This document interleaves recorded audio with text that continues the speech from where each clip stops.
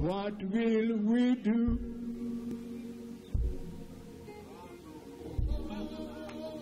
Wanting you more each day. Show us your perfect way. There is no other way that we can live. God bless you. God bless you. God bless you.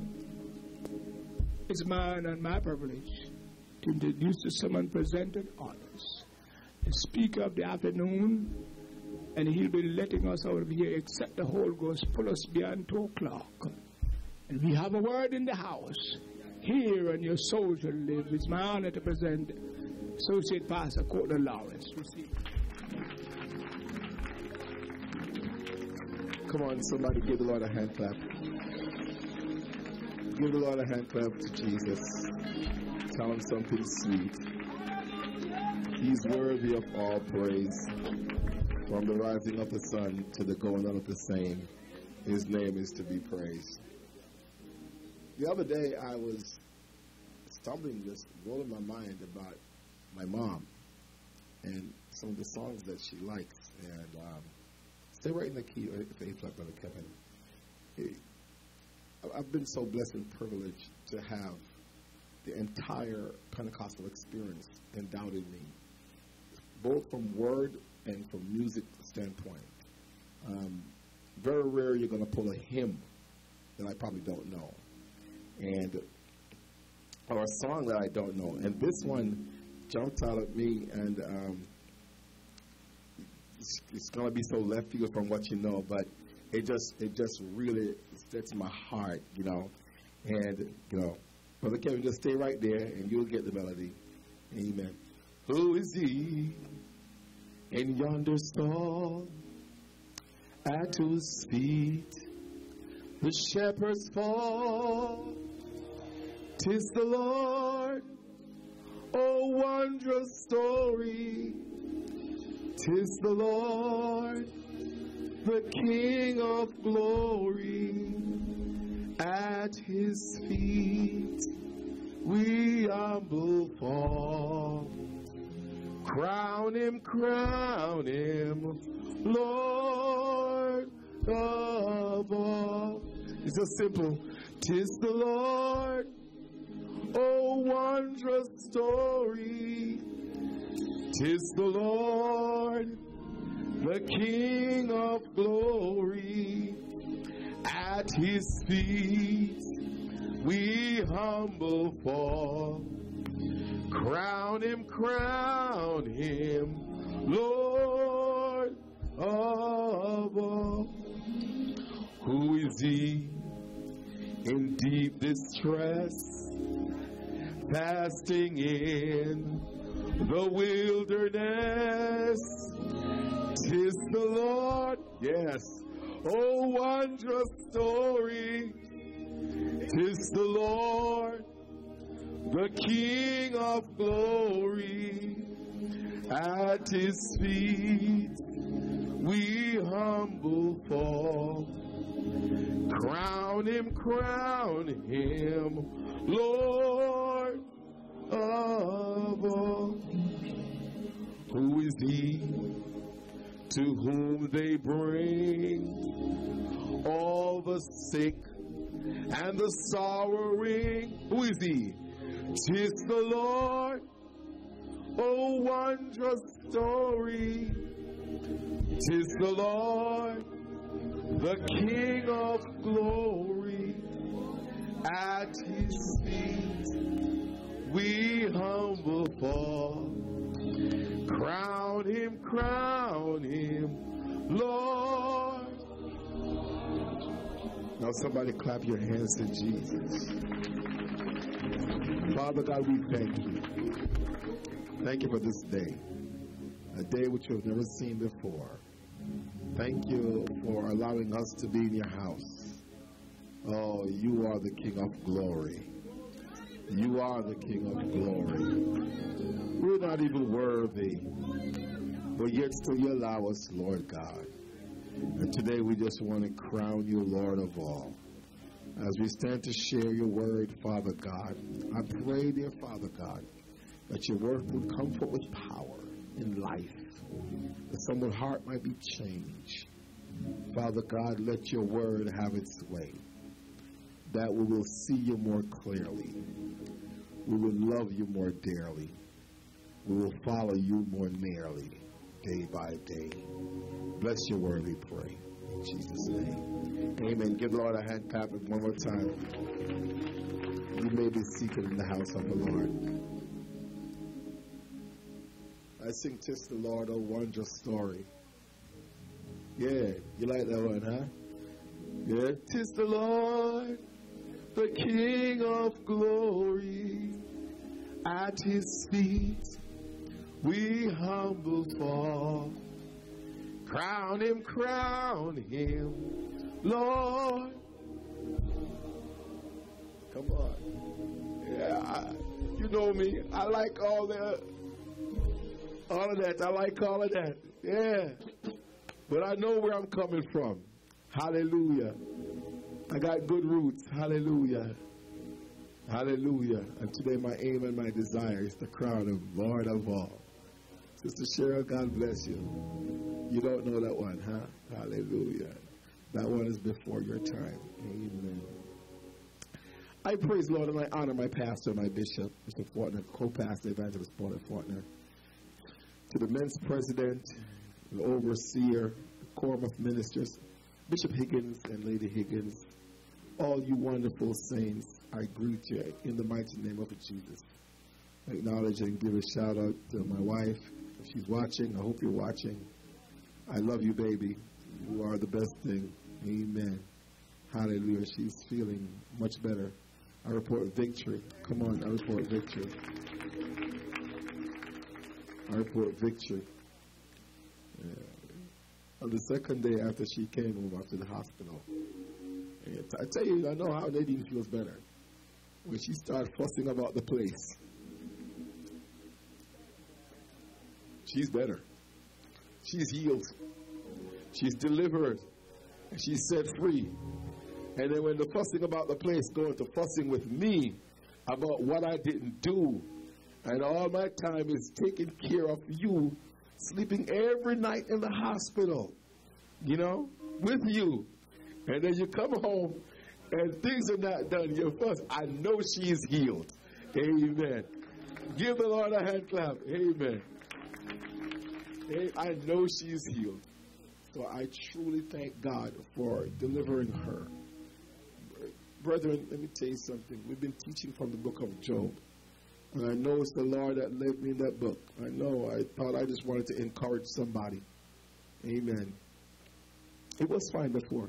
The volume was fine before. Amen. I thought I just wanted to encourage the body of Christ, but not knowing that my day was going to come. You know, at the second trip to the hospital, I felt so helpless. I had taken contracts for the next morning, next couple of hours. I had insurance checks and money and all that stuff with me.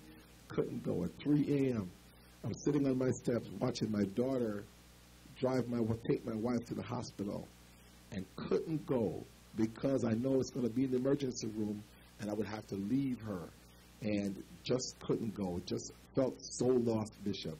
Felt so lost, couldn't even pray. And, you know, I thank God for prayer warriors. I thank God for prayer warriors. I pick up the phone, I call Elder McClymont, and I say, Elder McClymont, I just need you to pray right now, emergency prayer. I call Sister Jessica, and I call a couple others, and those people who are praying. Don't watch, don't pray. I say it all the time in my Bible class when I teach. I have no problem with no preachers coming and praying.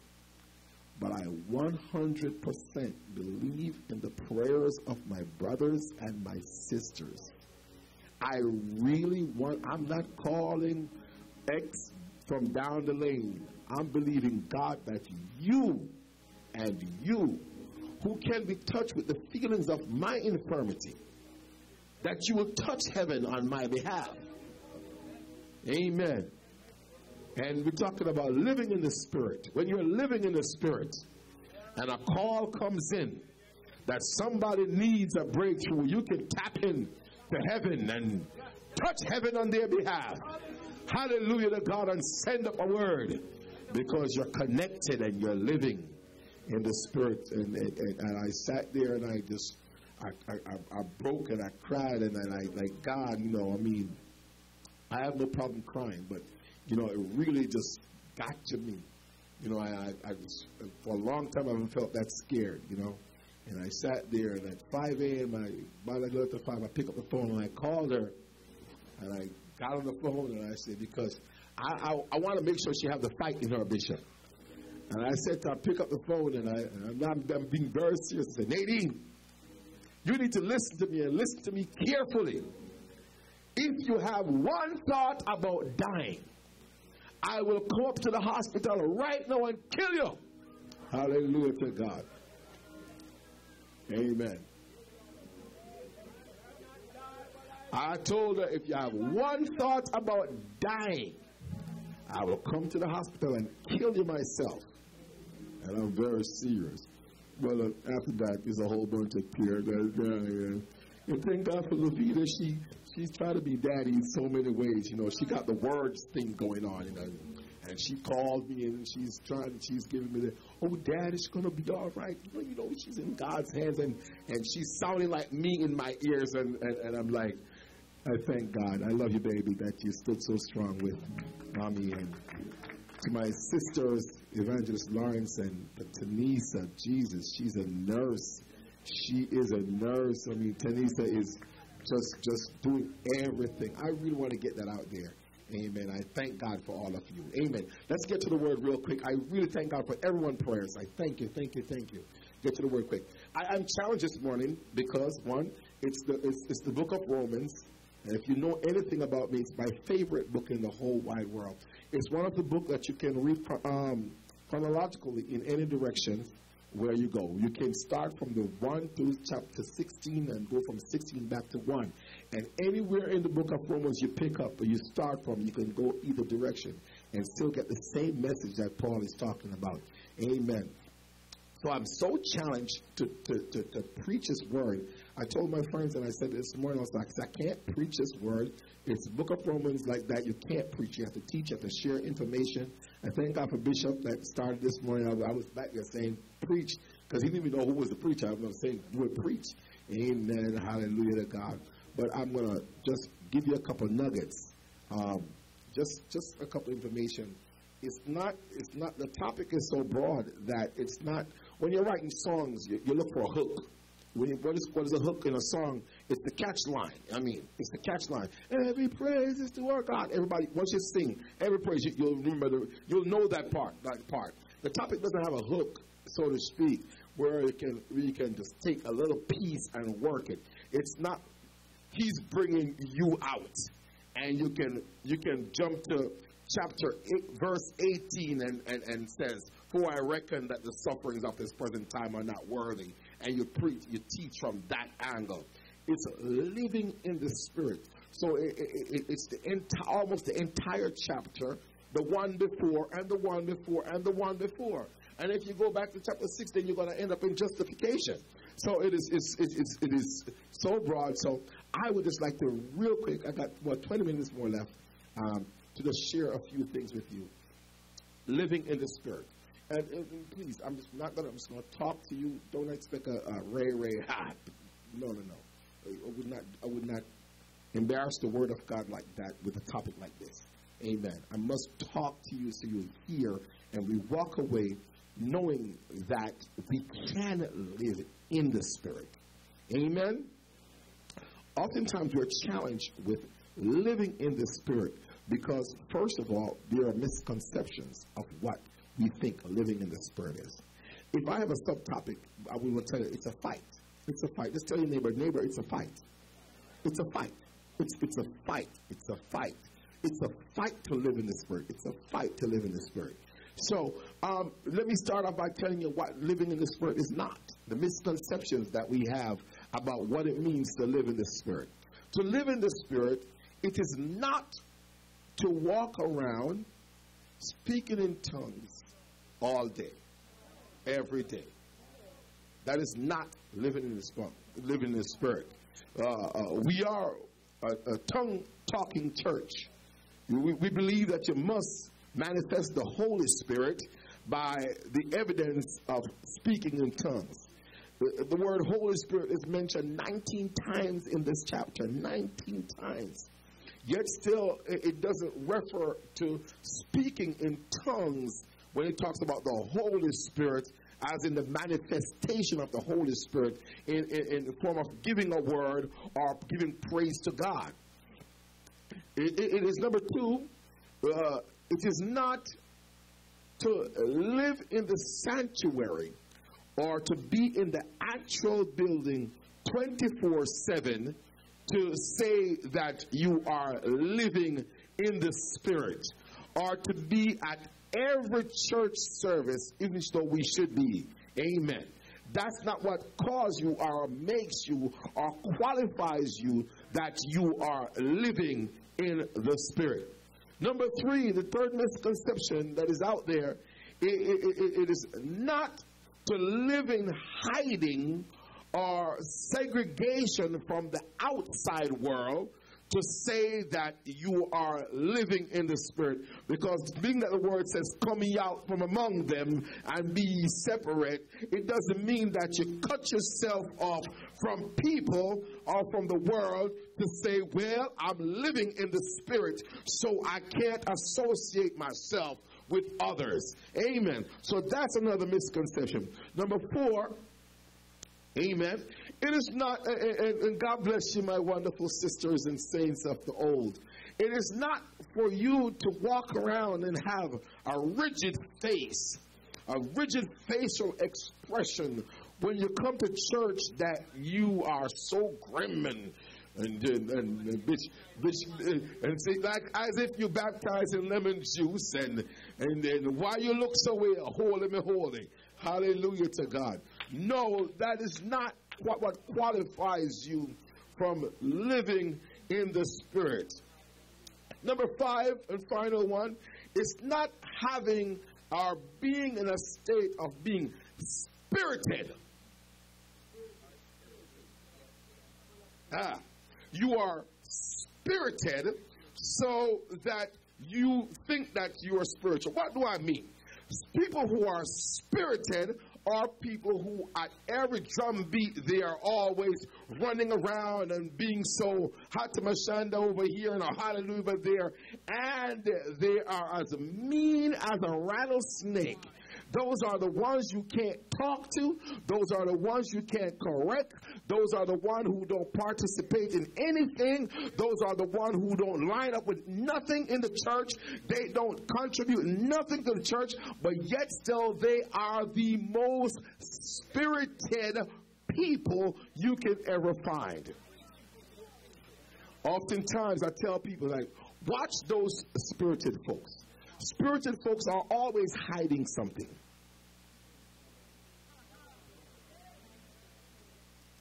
Some of the people who shout the biggest hallelujahs are the biggest hell raisers there ever you can ever come across. They shout the biggest hallelujah. Your hallelujah can't touch them. When you see them in church, they are so spirited, they make you feel like you need to go back in the baptism pool and get baptized all over again. You need to go repent. You need to. You're not saved when they come around because they are so spirited. I tell you, this thing is too wide. I mean, it is a really tough lesson to teach. But I want to tell you, that's not what it means to walk into Spirit or to live in the Spirit. Simply, it is to subject yourself to the authority of the Lord Jesus Christ.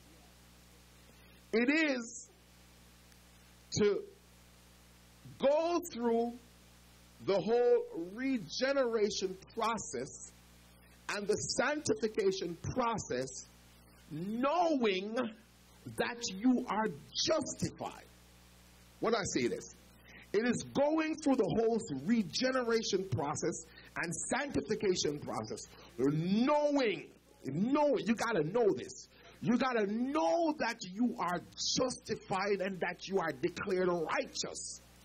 If you never know that you're justified and God declares you righteous, you will walk around feeling condemned every single day of your life. And that you can't live in the Spirit. Because guess what? Because though we live in this, there is a fight that is going on. And when you look at the chapter 8 and how Paul starts off his writing, he was writing, and chapter 8 begins because if you read chapter 7 and the conclusion of chapter 7, he leaves you kind of hanging. He leaves you wondering, how are you going to make it in this battle that he talks about, that so many of us can identify with? He talks about, in fact, if you back up, after he talks about justification in chapter 5, and he started off chapter 6 with almost like a rhetorical statement by asking a rhetorical question, telling you, what shall you say then? Shall you continue in sin that grace may abound? After that, you can truly say, God forbid, only when you know that you're justified. When you know that you're declared righteous, then you don't have to no longer live in sin. You don't have to be held bound to the chains of sin because you know Christ has declared you righteous. And then he went on to talk about a bunch of things. And then at the last verse of chapter 6 and verse 23, he says, for the wages of sin is death, but the gift of God is eternal life. And I'm like, Brother Paul, you're really getting to me, because it seems like I'm in trouble when it comes down to your writings. And I'm 1 minute you're telling me I'm justified. 1 minute you're telling me that, man, look, if you step out of line, your wages is going to be death. And then he starts off in chapter 7, and he starts talking about how he was alive at one time in his life, and he didn't even know wrong from right until the law came. And when the law came, he said the law came in him and made sin so much more exceedingly sinful. And what that means really, I mean, how many of you have driven on the highway, have a driver's license? Let me see by hand. You have a driver's license. You have a driver's license, and you drive on the highway. Most highways are either 55 or 65 miles an hour. None of us obeys that. We all go 70, and in some people's case who have cars like Porsches, they go above and beyond. God bless you. Bless the name of Jesus. Hallelujah to God. So how many of us, at least I'll say we're very cool and we're very law-abiding. So we only go to 70 miles an hour. There's nothing wrong. You drive 70 miles an hour. But what would make 70 miles an hour seems outrageous if you see a car on Jefferson Street going 70 miles an hour. It's not the 70 miles an hour that makes it look so wrong and exceedingly fast. It is the law of the 25 miles an hour. You catch me now. It's the law of the 25 miles an hour speed zone that makes 70 look so fast. So Paul is now saying, I didn't know how wrong was until the law came in me. What makes that you shouldn't steal so wrong is because of the law that says it, what you shouldn't do. So he went on to talk about that, and he went on to acknowledge himself. And in the latter verse of chapter 7, he started talking about how much he reckoned that in me dwelleth no good thing. And how he said to will is present with me, but how to perform that which is good he finds not. Bless the name of Jesus. He went on to talk about how every time he tried to do good, how evil will present itself. And he analyzed his struggles and the fight that was within him, the war that was in his mind, the war between good and evil, the war that when you want to live in the Spirit, how hard it is for you to live in the Spirit. Because the intent of the law, let me backtrack a little bit. The intent of the law wasn't just to condemn you. Paul talks about that when you're living in the Spirit, he will now bring out the righteousness of the law and the intent of the law. Bless the name of Jesus. The law is there for us. Even though it was weak and it couldn't save us, it is still there. It's a school match. It's a guideline for us to keep us in line, to tell us what we should do and what we shouldn't do. Amen. Hallelujah to God. So in living in the Spirit, let me run on. I've got a few more minutes. In when you're living in the Spirit, Paul at one point in time, in chapter 7, when he analyzed himself and he looked at how difficult this thing seems to be and how challenging it is, because he knew he was justified. He knew that, however, he shouldn't continue in sin because of grace. He knew that he didn't have to live that way. However, he recognized this carnal nature that is inside of him and another spirit. He said that I want to live in the Spirit. But then he went on to say something. He says in verse 21 of chapter 7, because he wants to live in sin. I find then a law that when I would do good, evil is present with itself with me. For I delight in the law of God after the inward man. So he said, truly, Bishop, inside of me, I really want to live a life where I'm walking and I'm living in the Spirit. However, after everything that I've written about and talk about, and which the Lord has revealed to me, that I've received imputed righteousness, that I don't have to stray, I don't have to walk around feeling condemned. Yet still I recognize that there is a fight. And the next verse he says, but I see, I'm in chapter 7, but I see another law in my members, warring against the law of my mind and bringing me into captivity to the law of sin, which is in my members.